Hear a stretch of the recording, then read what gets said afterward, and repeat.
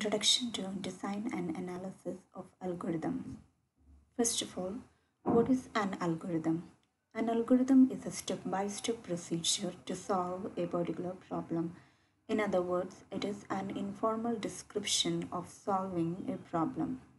So, why analysis of algorithms is done? What is the significance of analysis of algorithms?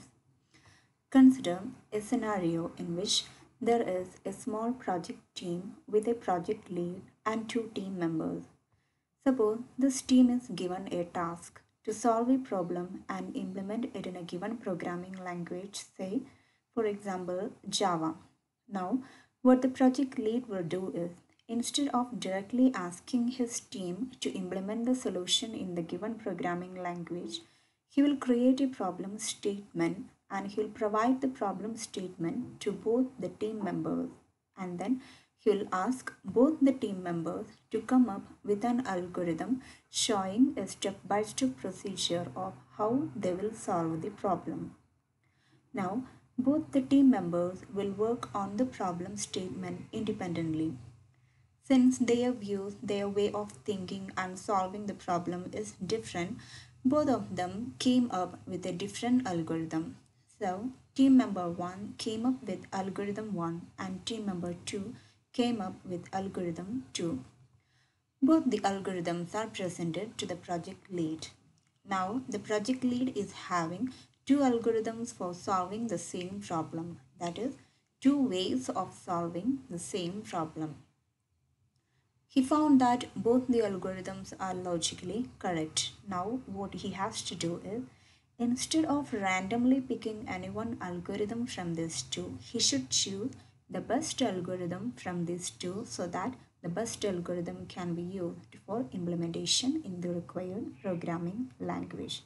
Here comes the significance of analysis of algorithms. The analysis of algorithm is done to find the best algorithm from among a set of algorithms which are designed to solve one particular problem. So, the problem process flow is, given a problem, there can be different ways of solving the problem. Based on that, there can be different algorithms. We can analyze these designed algorithms and find the best algorithm such that it can be used for implementation in the required programming language. Now, the question is, what's meant by the best algorithm? How the project lead could identify that which one is the best algorithm compared to the other. Suppose algorithm 3 is implemented it into a program and is fed to the machine to run.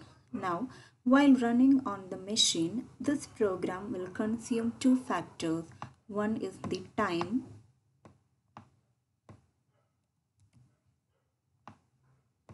and other is the space. Similarly, algorithm 1 is implemented it into a program and is fed to the machine. Now, while running on the system, this one will also consume both the time and the space, memory space, running time and memory space. Same the case with algorithm 2.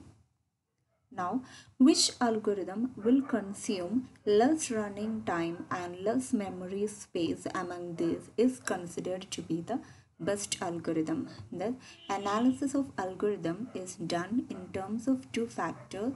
One is the running time and other is the memory space. So,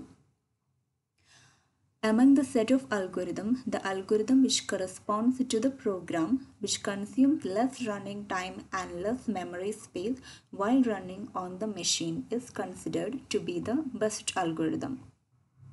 The running time is also referred to as the time complexity, and the memory space, it is also referred to as the space complexity. First, we shall discuss about the running time of the algorithm or the time complexity of the algorithm.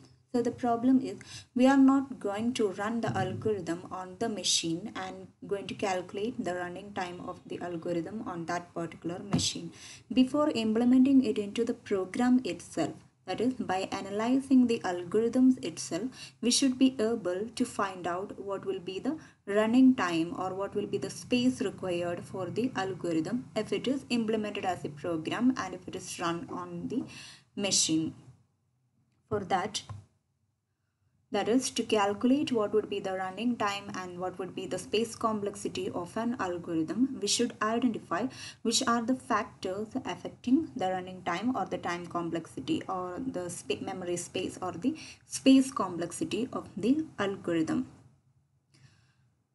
If we run an algorithm, if we run a program on a particular machine, there are many factors which affect the time complexity of that algorithm. For example, the type of the processor, the type of operating system, and so many architectural dependent factors determine the running time of a program.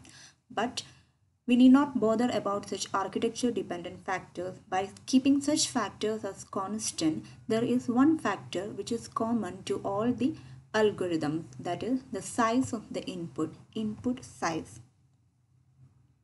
Why? Because for some algorithms, when the size of the input is less, that algorithm may work fine. But as the size of the inputs go on increasing, if it crosses a particular limit, then the performance of the algorithm becomes weak. That is, the running time or the time complexity of the algorithm will increase at a very faster rate along with the increase in the input size.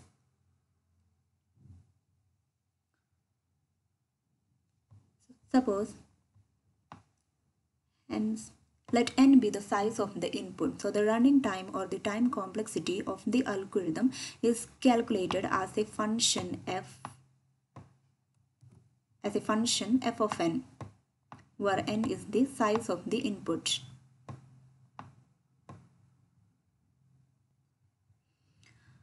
Suppose f1 of n be the running time of the algorithm 1 and f2 of n is the running time of algorithm 2, where n is the input size. Now we have plotted a graph in which f is a function with respect to n. Now the running time of algorithm 1, f1 of n, goes like this. It increases then decreases a little bit, and as the size of the input is increasing, f1 of n is increasing. Now f2 of n is increasing like this. Now while we observe this graph, we can see that when n is less than n naught, that is whenever the size of input is less, the time required, the running time of algorithm 2 is less than the running time of algorithm 1, which means algorithm 2 is performing better than algorithm 1. But as the value of n increases, whenever the size of input go on increasing, the time required, the running time of algorithm 2 is increasing at a very faster rate compared to the running time of algorithm 1, which means that algorithm 1 is performing better than algorithm 2 whenever the size of the input is high. It means that asymptotically, based on the analysis of algorithm, algorithm 1 is performing better than algorithm 2. Now, analyzing the time complexity and space complexity of the algorithm is done in three cases. One is the best case, then worst case, and average case. What is best case? For each algorithm, for a particular scenario or whenever some particular type of input is provided, the algorithm shows its best behavior. It is called the best case performance of the algorithm, and the time complexity is corresponding to that is called the best case time complexity. And worst case is the case or scenario in which or for some particular input the algorithm shows its worst behavior, and it is called the worst case performance of the algorithm.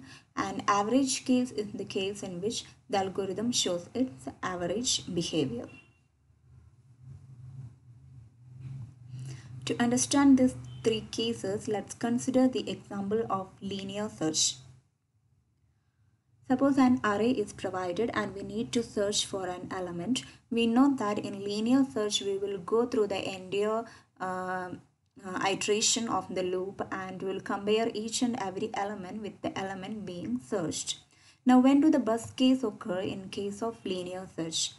Whenever the element being searched is present at the first position itself. Here, if we are searching for the element 4, then at first position itself we can find out the element. So we need not to go through the remaining iteration of the loop. We can exit there. So it is the best performance that can be given by the linear search. Now, when do the worst case occur in case of linear search? In two cases.